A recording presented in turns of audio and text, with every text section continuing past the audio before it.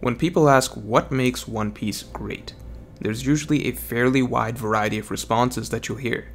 After all, One Piece does a lot of things exceptionally well, so maybe what stands out the most to one reader is the emotional backstories, maybe to another it's the cast of characters, and so on.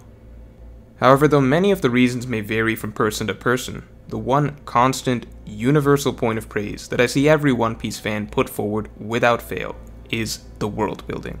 After all, this is one area where it is pretty much impossible to deny that One Piece excels. But while I'll regularly hear fans declare One Piece's world building as the best in the business, I rarely see people actually go in depth into what actually makes this the case. What is One Piece specifically doing that makes it the king of world building among manga? And even beyond that, what makes it impressive by the standards of most works of fiction? Well, with this video I'm going to break down the brilliance of One Piece's world in detail, and really get to the core of what makes this such an outstanding fantasy universe. To start with, great world building is not just about quantity or size. Bigger world with more stuff in it doesn't inherently mean better. On the surface level, yes, the One Piece world has a lot of stuff in it. There are 4 blues and the Grand Line. Each of these seas has countless islands, which themselves will often have multiple villages and cities and so on. Yes, that's a very large world, but that's surface level stuff. Part of what makes One Piece so impressive is not just that we have so many locations, but rather how fleshed out each location is. Out of the dozens and dozens of islands that we visit, many of these individual locations have better developed cultures, histories, and conflicts than other series' entire worlds. For instance, Skypiea really is its own miniature universe. At the basic cultural level, Skypieans have their own food, clothing, and mannerisms, but beyond that, the society operates on an entirely unique system of technology that covers everything from household necessities to transportation to combat. The cloud environment, of course, makes for its own types of creatures, and the clouds themselves have their own subdivisions, which in turn are artificially manipulated to be used for architecture and design. Traditionally, these have always been a religious people, but interestingly, their system of governance has the official role of God at the top, as a leader chosen to protect them, followed by priests, divine soldiers, and even a police force. And most importantly, there are multiple sky races with a long history of tribal conflict over their most precious territory that carries their most precious resource, Verth. And that's just the tip of the iceberg, as even after leaving Skypiea, we continue to learn that there are many more sky islands and a much deeper history to be discovered. Now, while that alone outstrips most individual manga locations, in the broader world of fantasy, One Piece admittedly pales in comparison to works that go so far as to, say, invent their own languages for their worlds. But where One Piece may fall short in terms of pure depth in this regard, I would still give it points in terms of fantastical creativity, meaning that most kingdoms, cities, and towns in fantasy worlds, such as a Middle-earth or a Westeros, tend to be more grounded in design, and are usually pulling from the same medieval framework to some degree, whereas nearly every island in One Piece is like something straight out of a dream. For instance, just the concept behind Water 7's city structure is an absolutely fantastical creation. This is an island that is not only constantly sinking, but is a regular victim to the calamity of the Aqua Laguna, and so as a result, the residents have been forced to continually build more and more levels of houses on the water, such that old buildings at the lower levels are gradually abandoned to the sea, while a gigantic canal-based metropolis continually grows upwards. And while this on its own is a conceptually imaginative setup, we still delve into the creative intricacies of this small world. How does the City of Water logistically work? How do people actually get around? What kind of food do they eat? What innovations have they had to construct to survive their situation? What kind of culture would develop in a city that is constantly in need of construction and repair, and so on? And really, with almost every major island, we're getting this sort of unique fantasy land built around an imaginative concept, while also getting an in-depth look at how the fantastical setup of this small world affects its inhabitants' culture and day-to-day life, the nuances of how each society work, and the history behind their small world. So going back to my point about how it's not just about the sheer size of the world, what's impressive is not that we can point to a lot of places on the One Piece map. It's the fact that all of these places mean something. They are all strikingly unique pieces of creativity, with drastically different designs, histories, cultures, and conflicts, such that they each feel like a fully fleshed out piece of the universe. So considering the vast number of locations in the One Piece world, it's already incredible how fleshed out these various components are, but now think about the macro view. How do all these parts fit together to create one intricately connected fictional universe? Because these islands don't just exist in their own little bubbles. Fishman Island's history isn't just Fishman Island's history. Its history is deeply connected to the world's history at large, and we can already see the ripples of Fishman Island's history affecting all corners of the world long before we actually get to that destination. Punk Hazard, Dressrosa, Zoe, etc. all have significant connections to other nations, figures, and major conflicts, and as the story progresses, we are constantly gaining new perspective even on earlier islands and how they fit into the world at large. And that's a major difference between Oda and most other writers. Being creative in thinking of and fleshing out many locations individually isn't necessarily strong world building on its own. Too often, I see stories where an arc takes place in a given location, and maybe we get some good context and focus on it for some time, but after the story moves past that point, the location is never heard of again. It's as though it may as well have never existed. A real world only really forms when you're making sure that all your new ideas fit together and link up with pre-existing ideas. That's what creates the sense of a real, structured, interconnected universe. And of course, this applies to how Oda approaches the greater history and lore of the world as well. As much as we learn about the history of individual locations, there is this greater, all-encompassing lore of the story. The Void Century, Poneglyphs, the Ancient Kingdom, Will of D, Celestial Dragons, and so on, that provides a grander framework for everything else to fall into place. Similarly, think about the narrative framework the literal world itself provides. The physical structure of the One Piece world, with the red line down the middle, Grand Line running across, and the sea split into 4 blues is quite a unique setup. It's not the craziest world structure I've read about, but it is perfectly thought out in a way that makes many pieces of the narrative fit together logically and symbolically, in a manner I haven't seen in other fantasy worlds. For instance, getting to the end of the journey as they complete their trip around the Grand Line will inherently close Brook and Laboon's storylines, as they will be right back where they started, coming over the mountain that Laboon's been banging his head against. The red line dividing the world physically makes for a logical reason for keeping the strongest pirates in the ocean separate from the Straw Hats before they are ready, and also serves to cleanly divide the story into 2 halves. The calm belt makes for the perfect reason for why leaving the adventure is not an option, and why this is a sea where you either grow stronger or die. The red line being so tall allows Marijoa to be fittingly positioned at the top as a kingdom of the gods, symbolically in the center of the world far above everyone else, just as having Fishman Island be underneath the red line provides a nice contrast with the most oppressed people in the world being at its literal bottom, hidden and kept away from the light by those in power. But really, even if we leave behind all these broader points, like the islands, the lore, the structure of the world, etc., even if you just take a microscope to One Piece and simply get down to the real nitty-gritty details of the story, it's insane how many micro-connections are constantly being written in at every opportunity possible, linking together characters and concepts spanning hundreds and hundreds of chapters apart. Hadruden's drive to revive the giant pirates and the pride of Elbaf takes shape in the background of Big Mom's backstory, while the giant Rayleigh freed 300 chapters prior features as a baby. Phaedra's fellow explorer who died is revealed to be Beppo's older brother, and Beppo only found Law because he left Zoe chasing after him. Whitebeard was being treated with medicine he bought from Doflamingo over 400 chapters before it was revealed that Doflamingo is the underworld boss who all pirates purchase goods from. Even the Revolutionary Army's activities across the world were being referenced all the way back in One Piece's infancy, before we even left East Blue. With each little connection, Oda is making the universe tighter and tighter, all the small pieces fitting together to give the reader the sense that this is an extraordinarily well thought out story, with an author who doesn't forget where we've been and who has a clear vision for where we're going, far ahead of what most other writers plan for. Which brings me to my next point. So One Piece has an extremely fleshed out, interconnected world. But one of the biggest reasons it's so effective in drawing readers in and getting them obsessed that I rarely see talked about is how the world actually opens up. Because what's interesting is if you go all the way back to early One Piece, at the start of the series, you would never guess that this is going to shape up to become one of the most elaborate fictional universes ever. In fact, early One Piece actually stands out as being extraordinarily lacking in world building and exposition by the standards of pretty much any series. For the first 5 arcs, literally the only information we were given about the world is that there are 7 pirates to look out for in the Grand Line. And there was actually not even a single time during the entire East Blue saga up until Loguetown where we cut away from the Straw Hats to a different location. which is insane to think about now considering how much outside world activity has become a defining staple of One Piece.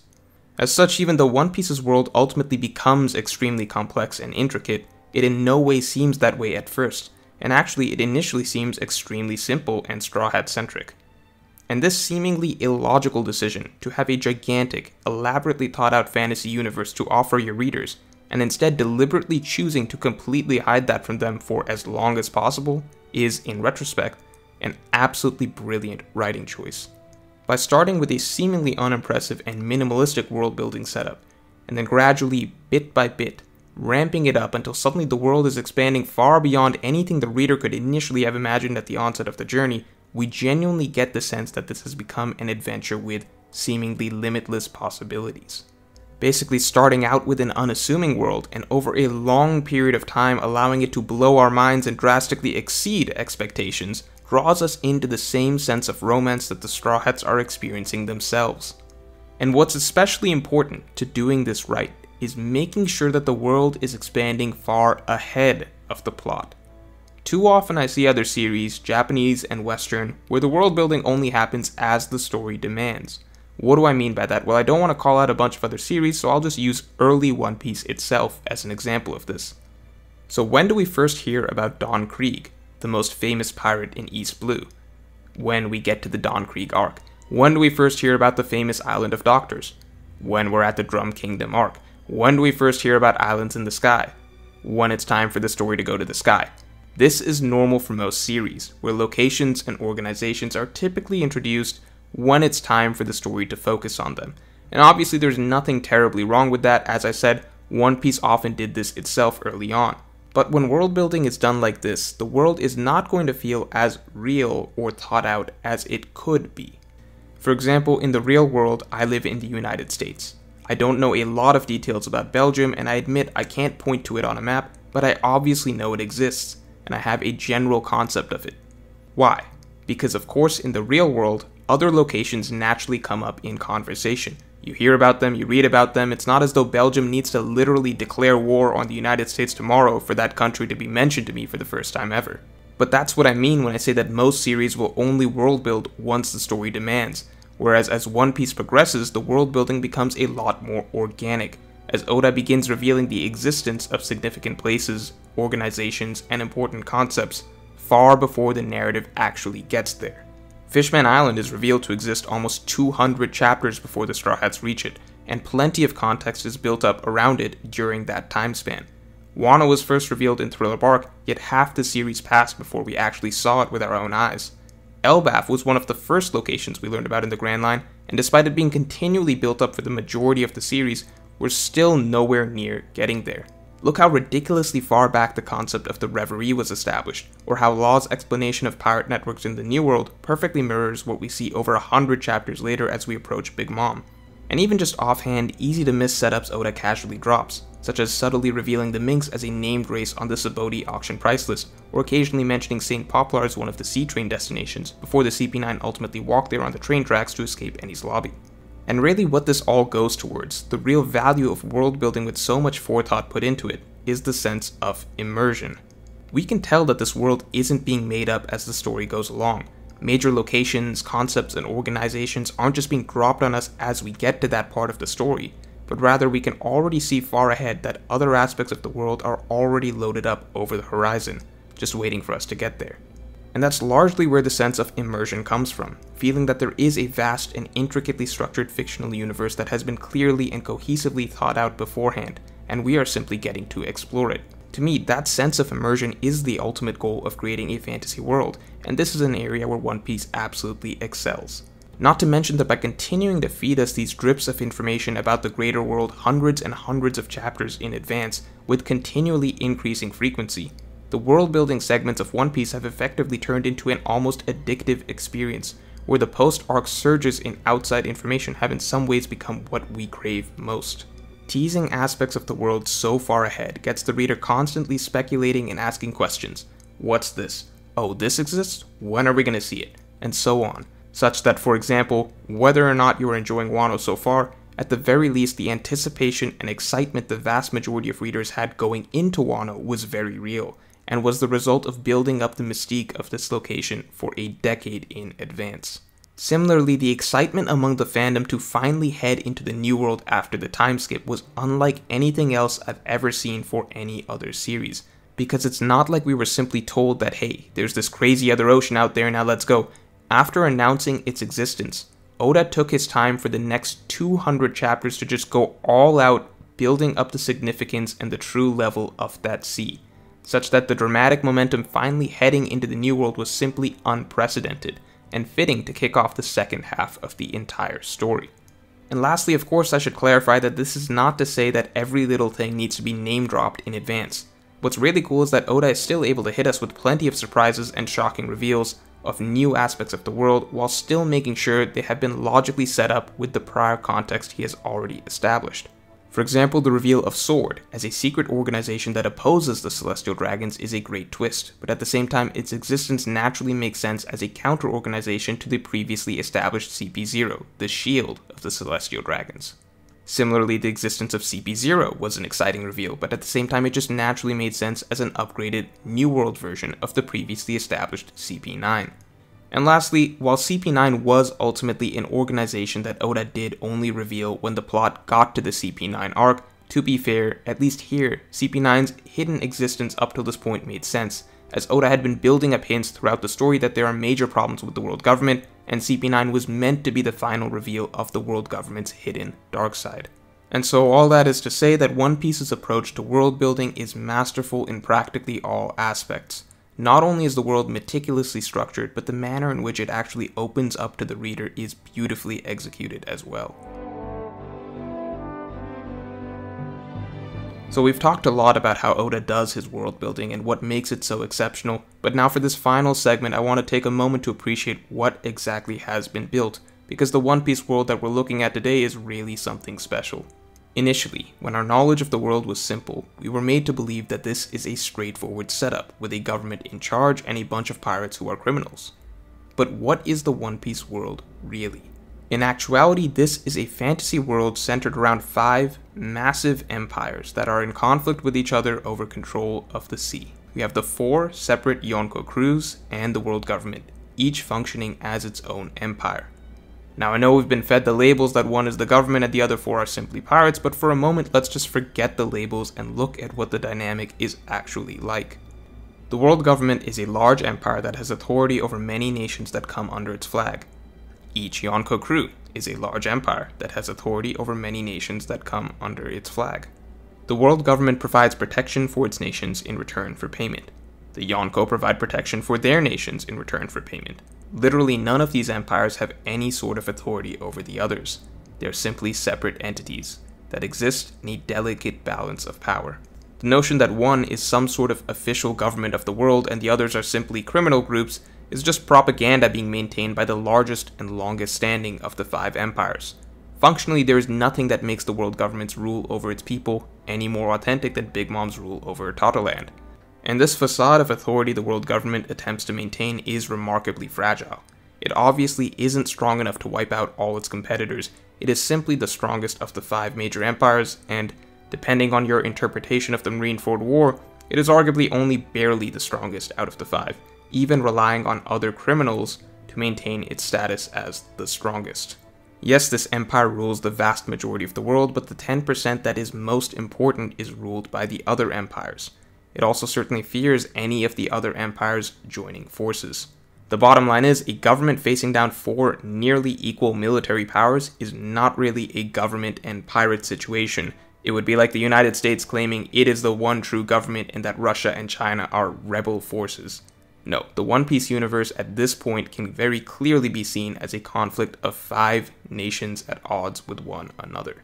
And while it seems like the world government has the most power at the moment, the fact is that nobody can truly claim to rule the ocean just yet, with all 5 of the empires seemingly bent on taking it over for themselves. As such, this question of who truly rules the sea is what the upcoming war is going to determine. So taking that into account, that this is really a world built around 5 giant empires who are at odds with each other over control of the sea, the story enters the New World at a point where a long-standing Cold War between the 5 empires is about to come to an end. There has been a balance of power where everything has been at a stalemate, and it seems like any attempts by any of these 5 major empires to make a move on another leaves them vulnerable to third-party action, basically making for this uneasy standstill where no big moves can be made. The Marineford incident sounds like it was the first major breach of the stalemate, and since then the Cold War has been coming to a close, with all the big players building their forces for when the stalemate ultimately breaks out into full-fledged world war. This is the true dynamic of the One Piece world, and this is what we get to explore throughout Part 2. A world where all these major players are competing in a gigantic arms race. The Beast Pirates' strategy centers around creating as many Smile Zones as possible, as well as manufacturing advanced chemical weapons. Big Mom focuses on expanding her power by building more and more alliances. The Blackbeard Pirates hunt down Devil Fruit users and stockpile powerful abilities. The Marines are in the process of upgrading to New Age secret weapons. There are various valuable pieces that players can try to acquire, from simple metals to rare items such as poneglyphs to super rare weapons of mass destruction. Science and technology play a huge role, and just as the world government has Vegapunk, the Yonko have access to their own Vegapunk of sorts. And what's cool is over time we've come to realize that all of Caesar's experiments that we saw in Punk Hazard, the chemical weapons, the SAD, and the gigantification, are all projects he's working on for the Emperors. And beyond this, Oda even goes in depth into realistic wartime dynamics that would inherently come out of all of this. With so many huge factions competing against each other, naturally a gigantic underworld system would develop as well. And as the story progresses, this is fleshed out more and more. We see there are major manufacturers, distributors, and buyers, and there are story arcs devoted to focusing on each of their operations, as well as time spent establishing the cause and effect chains that come from these systems. Caesar has been scamming One Fist clients, Big Mom, but she could not go after him so long as he was protected by Doflamingo. As if Doflamingo, the supplier, goes down, then Kaido, the buyer, would go after whoever messed with his business. And when Doflamingo, the biggest underworld supplier, does ultimately go down, we see this leads to a boom in business for other criminal organizations as they take his clients, and similarly gives an advantage to parties who are fighting Doflamingo's buyers. And on the flip side, we see that without a proper middleman, the major empires themselves are even forced to directly do under-the-table deals with each other. And Doflamingo isn't even the only underworld figure who is doing deals on both sides. We see Morgans controls the world's information, and he apparently takes checks from the government while socializing with pirates at the same time. Stussy is an underworld head who is literally a government agent, and of course there are plenty of double agents across the board with spies in the Marines and spies among the pirates as well, with more that are surely still to be revealed. But of course what separates this setup from a real world at war is that this is a fantasy universe where characters have superhuman abilities. And that actually may be my favorite aspect of this gigantic, extensively fleshed out World War setup, that even with all the realistic arms race elements, all the competition for technology, weapons, information, allies, and so on, there's this whole other dimension to it where the characters themselves are military assets. Something as simple as Aokiji moving from the Marines to the Blackbeard fleet is essentially like one army stealing a nuclear weapon from another. It makes for a universe where there is a much more detailed and structured wartime setup than most other fantasy worlds tend to have, but at the same time all the superpowered hype that more grounded and realistic war stories lack. It's exciting to see individual soldiers have extreme value. It's fun to measure and compare the power of these vast organizations by the quality of soldiers they have. And man, Oda has put in a lot of world building time into fleshing out the military structures of the major factions. Yonko empires are composed of armies with legions upon legions of subordinates, organized into levels upon levels of ranks, special forces within those ranks, and even subdivisions among the basic low-level foot soldiers. And that's not to mention the numerous external affiliate groups that are also under their command. And even all that is dwarfed by the world government's elaborate hierarchy. The Marines have their own extensively detailed ranking system, with varying responsibilities and privileges, special forces units, secret units, and so on.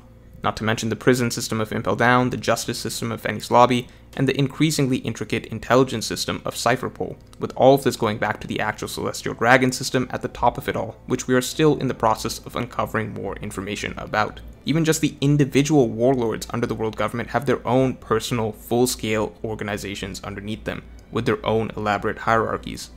And even beyond the big players of the world, we still have more underworld organizations for us to learn about, the Revolutionary Army, which is starting to unveil its own larger structure, and most importantly a large group of up-and-coming rookies who are each trying to build up their own factions. And speaking of which, there is one last side to this world that I want to touch on, which is that just as much as this is a world at war, this world is also a ladder. So let's reframe things one last time.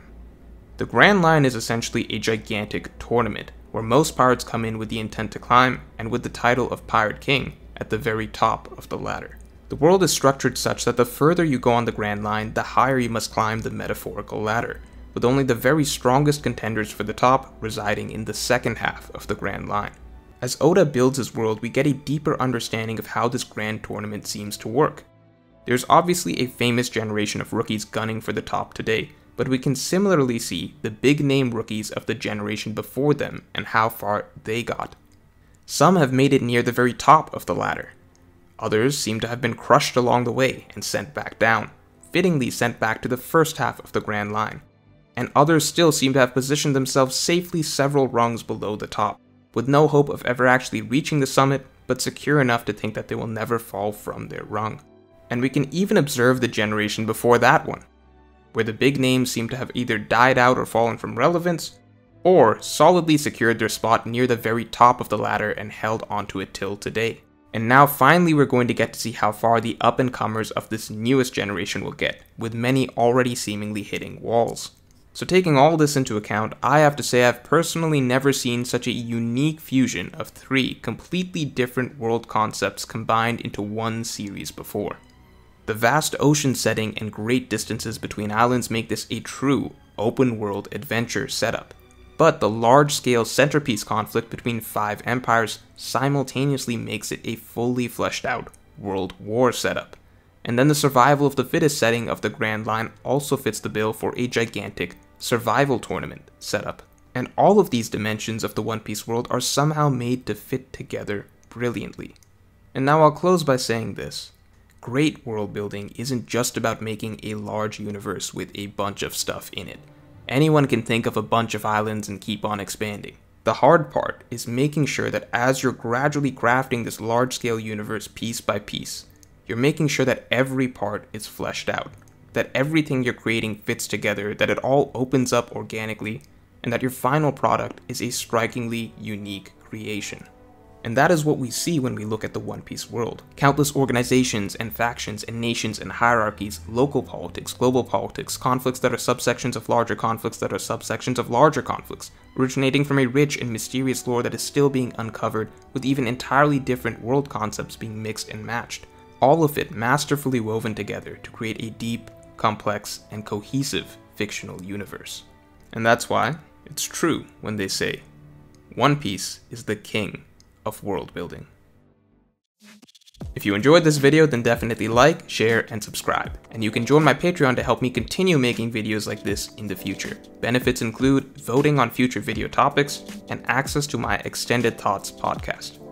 With special thanks to HoursBlank13, A. Abazi, Felix 4Color, Lord Titan, Crimson Crystal, Lorenzo Linares, Spike SP, Sebastian SC, Simon Fines, Dice, Agam, Mr. Pike, Andy Tameli, Koa Tran, Rohan Chug, Sriracha Limes, Juan Perret, Raizi, Moses Williams, Tumsun Nurmusa, Wakaran, Garrett Clark, Behanort, Deku, JL, Felix Tangwe, Oliver H, Mohammed Al-Nayedi, The Boy 13th, Frank Cervantes, Mo Musa, Chris Kresser, Sociald, Axel Jabia, Savvy, Fuzzball Pete, Hirbond, Chandre 3000, Jarrett, Melanie G, Bree, Siddharth Vadnerker, Ryan Gerada, Rob Williams, Wiase, Luis Aguirre, Dark Eternal, Joaquim Torneas, Laura, Rohanite, Zaos, Schwalbe, Patron, Lun, Michelle Dreyer, Amalite 2609, Mohammed Momin, William Trainer, Taix Chung, Tanvi, Adam Meyer, Kyoko is here, Lena, Mayan Kikus, Albin Osterval, and Porkats the Ace.